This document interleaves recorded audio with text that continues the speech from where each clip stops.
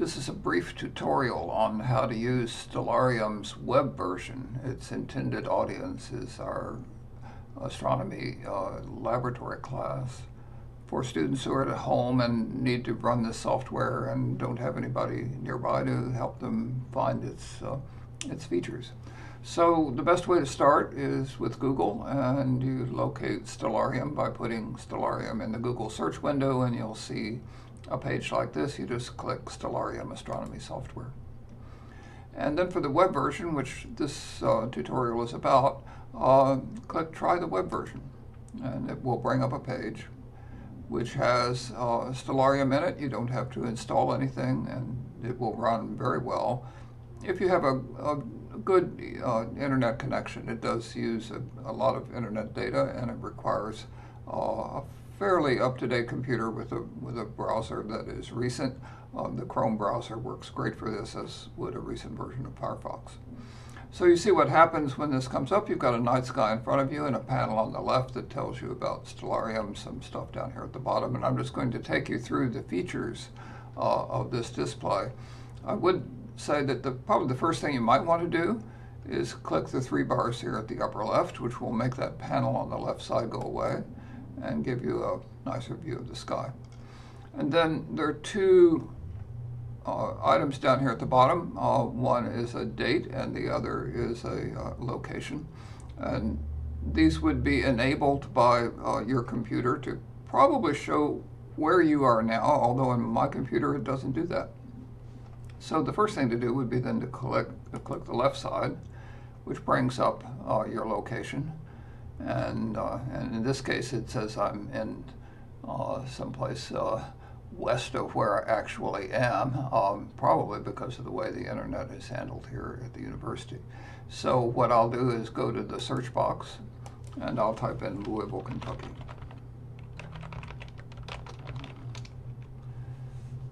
And it doesn't like the way I spelled it, so maybe if I spell it right, it will take me to where I am, or close to where I am, and I'll just say use this location. And now it thinks I'm in Kentucky. And the other thing I would need to do is to check the date and timestamp. It probably will show the actual time on your computer clock, but depending on how your computer is set up, it could be off. You can click here, and then you can actually change the date and time at which the sky is being shown. This will be your date and time even when you go to another location, so keep that in mind for later. You click it again and it goes away. And now what we see is the night sky as we would see it if it were a clear night at your location. There'll be compass directions around the bottom and a horizon, which you can make go away. That's what one of these things down here does. So the landscape feature, if you click it, will take it out and actually make the Earth go away so you can see below your horizon, or you can click it on and you get a realistic view of the sky. And this is looking north. As we look to the north, the west is to the right, the west is to the left, the east is to the right. And then overhead would be up here somewhere. Now we can just grab it. I'm clicking with the left mouse and bringing this down, so I get a nice round view. And then I can click with the center mouse button or wheel and zoom out, and this is the whole sky as I would see overhead. Or I can zoom in and bring it around like that, and then look around my horizon, so I can look to the east, southeast, see Sirius rising, and to the south like that. And if I want to make this go down a little bit, I get a bigger view of the sky, and I can zoom out or in to see more or less of the sky. And you notice there's some familiar constellations up here too. The stars are named, and you can zoom in, and as you zoom in, you'll see more information about the brighter stars.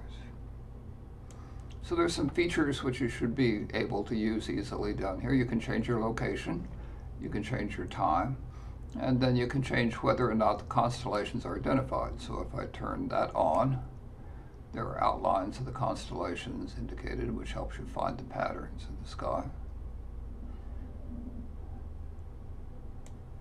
If I turn that off and turn that on, I see the artistic renderings of the constellations, which you might see on an old star map.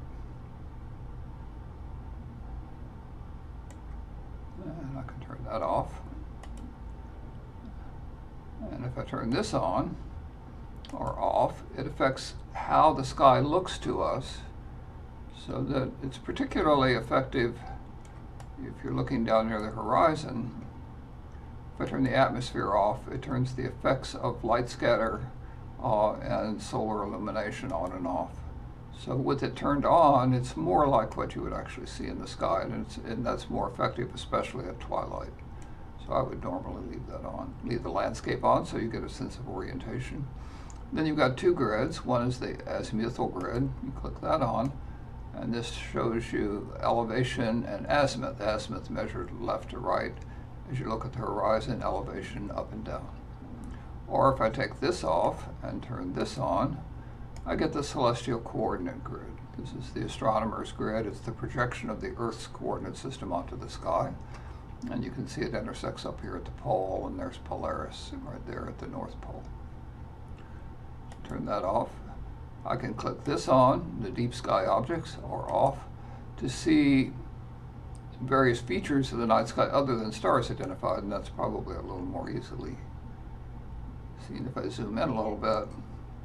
Go over here and look at Orion.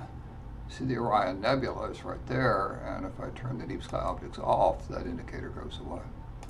Turn it on and I can zoom in, and as I zoom in more, I see more and more detail. There's actually an image of the sky which appears as opposed to a map.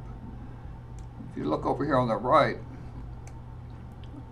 to zoom out, you'll see various features indicated of what we're actually looking at. And the Deep Sky Survey image is what makes the image which you're actually looking at here with stars identified on it. The more I go in, the more detail I can see, until finally it sort of breaks up into the granulation of the image photograph, which was used to make this map. And at this level, you notice things are moving, and that's because the sky is actually moving above us as the Earth rotates. And that's built into Stellarium, so if you look over here at your clock, you see the time's passing, and the sky is moving.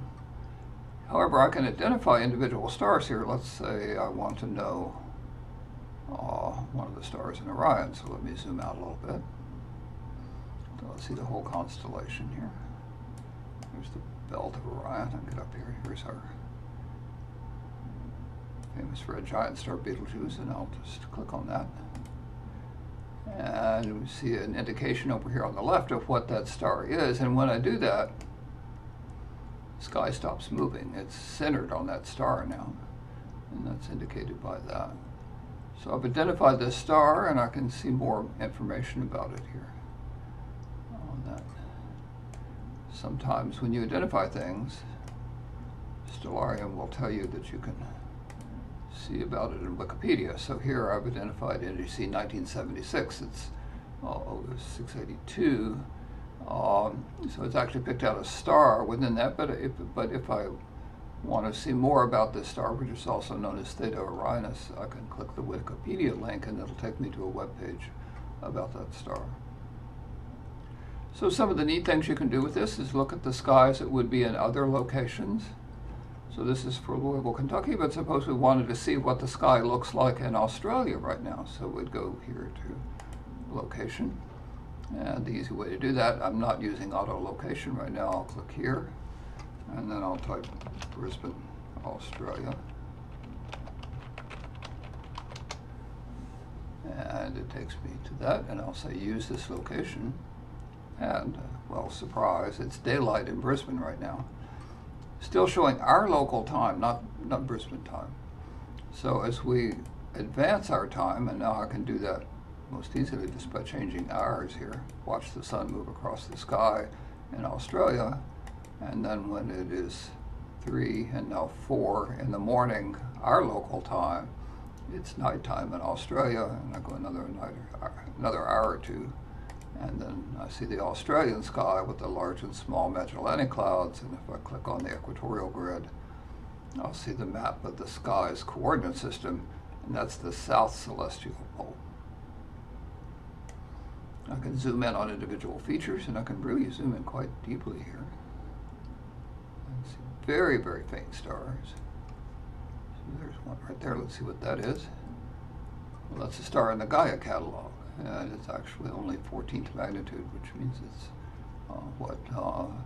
something like a million times fainter than a night sky star that we would see with our naked eye.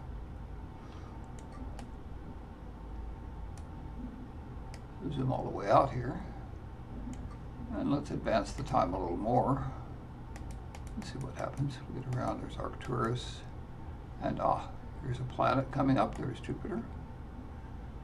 So let's zoom in on Jupiter a little bit. You see Jupiter with a Wikipedia link here. I can continue to zoom in on it. And as I zoom in, I'll see the satellites of Jupiter where they are at this moment. Io, Ganymede, and Callisto are visible here.